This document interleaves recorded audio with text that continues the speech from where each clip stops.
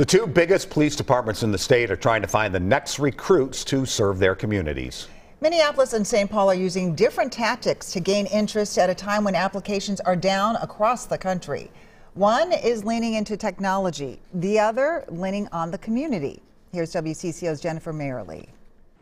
Minneapolis police needs more officers. Our hiring plan is going to last many years, obviously. We're trying to rebuild a department that suffered a substantial loss. Commander Grant Snyder says they hold events around the state and country. We're looking for people that are innovative, people that are thoughtful. And is taking a new direction, relying on community partners. We're bringing along people from the community to sort of help address concerns that people might have and stand there with us, shoulder to shoulder. How do you find the people who want to be part of this department at this time? They know that we're not defined by things from the past.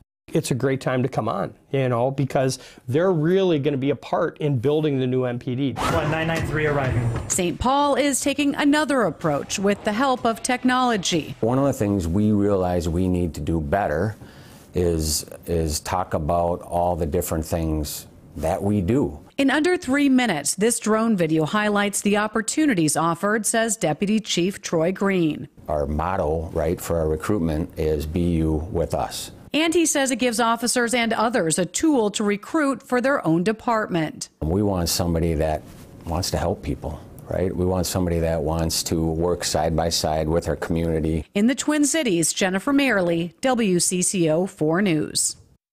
Minneapolis needs at least 200 more officers to get to the minimum for staffing.